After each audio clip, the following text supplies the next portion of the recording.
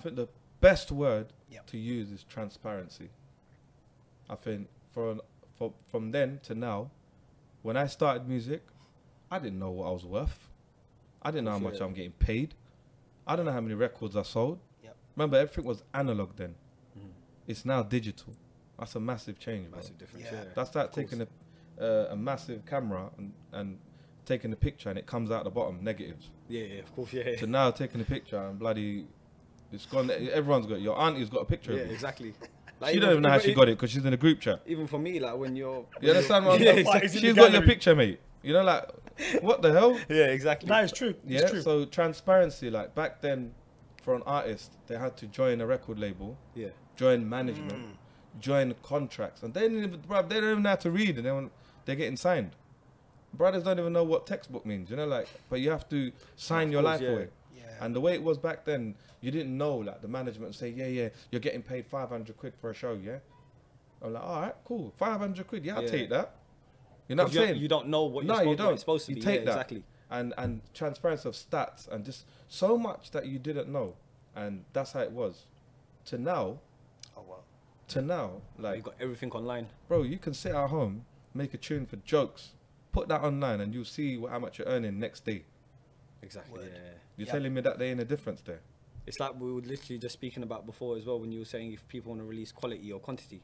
It's like Mumzy was saying to me that people make tunes last night, but they want to release it this morning. Because it's business now. Because business now. Yeah, it's more but there's no everything's meaning to it anymore sometimes. Yeah, everything's a business now. It's not just music, you know, like everyone is trying to make money and hustle, but the main point of this is the transparency. I think that in a good way, it's good that you can see what you're worth. You know, I think of course, there's a lot more independent artists now than there ever was. Ever. Like, I think artists are earning what they deserve. They can see what they're worth, and it encourages them to go and do more. Some people are abusing the system. I feel that some people don't, you know, like nowadays anyone can sing and anyone can rap, and I'm not cussing them, like fine, whatever, like do your thing, you know, but I know that there's a platform, there was a foundation that got built 20, 30 years ago, so I'm kind of in between. I appreciate a label for what they can do, but I also appreciate what I've got to offer and what I'm worth. What you're worth, there's a difference there. Like I think labels now, they're looking for artists that are already blown. They're not looking to groom people, you know. They're not looking to groom artists or groom singers, because you got to understand a lot of the grooming process is personality. Someone's got a bad personality, you're not going to want to work with them. Absolutely. Of course, But if they're already blown up, you don't really, that personality factor's gone. People in the business world, they don't even care about your personality too much. If they're making money from you, it's more numbers now, isn't it? Yeah. They're making money from you, you tick a box. That's why you see a lot of people falling out in 24 hours. It's like you're basically a paycheck. Yeah, some people can't even go 24 months now. They're falling out in 24 hours. Wow. That just shows you personality is not important because they're not even loyal. That word for me, loyalty, I'm loyal to me. Of course. Straight up. I'm loyal to me. I know what I can do. I trust myself to do what I need to do. If you start trying to plot love and loyalty everywhere, you will get burnt. No, of course. And you will get hurt. 100%. That's how the world is, and accept it. It's better that you live like that, you know? No, of course, but you got to be real to yourself, innit? Yeah, and you know, people say, I know, like, the reason why I say I'm in between, I think there's a fine line of being old school and new school. I think this is where there's a big problem. Like a clash, Old school people think they know it all. 100%. Yeah. Yeah? Let's be honest, The new lot don't want to know nothing. It's true, They're just going to go with what comes. Sorry, it's a bit like the whole Wiley and Stormzy beef recently, wasn't it? No, of course, Wiley, for me, from where I see it, he thinks like I'm the OG. You know, no one can say nothing to me. You know, I started years ago. He keeps referring to the past. Whereas Stormzy's thinking, mate, I'm relevant. I'm current. Now. Yeah, exactly. It's just the way the industry is. And I think if people understand that, old, new, just let them be in their own generations, really, their own era.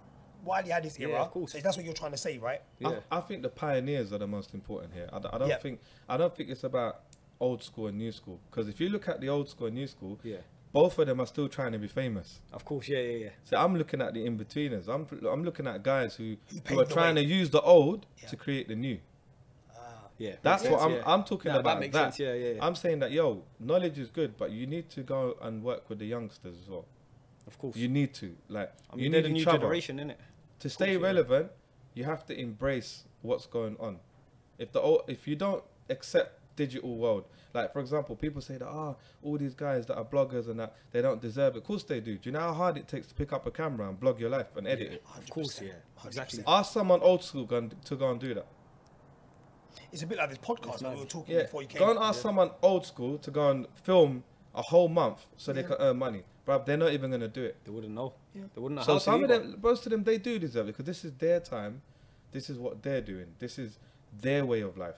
You know, influencing. Yeah, don't get me wrong. There's some people that do it and it hits major success.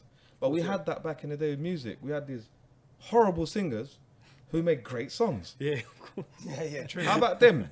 Yeah. I think that exists here as well. Yeah, of course, yeah. You get 100%. That in both eras, you know. But most people, man, that are doing well, you find that there is a graft. There's an element you don't of just hard do work, well. It just doesn't work unless you're a fluke. Yeah, you know? yeah, but that is quite a relevant thing now. Flukes are what I'd like to think is luck. You know, some people, like for me, I'm not really a big fan of artists. This is just my personal opinion. Who do covers for every song. For me, it's not that it's wrong. They've got their own mindset, but for me, that is becoming an absolute trend that it should come. It should stop. It shouldn't. I'm not saying don't do it. Yeah. But you know, when you're consistently just releasing stuff of another person's success, I think that's like an easy way of kind of building your name, but you don't really earn it because the actual song has already been heard. Yeah, I was gonna say, but what if, like for example, imagine you've got an amazing voice, right? But you don't know how to write your own tunes, but you still want to get out there. That's why there's songwriters out there. Yeah, true. Yeah. I think the big on that point. I think the biggest problem we have, what you just said, is now you can control fluke. You can plan a fluke. Of course, yeah. Right? You can, I think everyone's comfortable planning flukes, which is a system, yeah. and that could be tormenting your online presence. That could be so many things, copying someone else and being happy. But let's stick to the main point of what are you leaving behind in this world. Yeah, like a legacy. If you are just constantly copying and constantly reanimating everything, absolutely.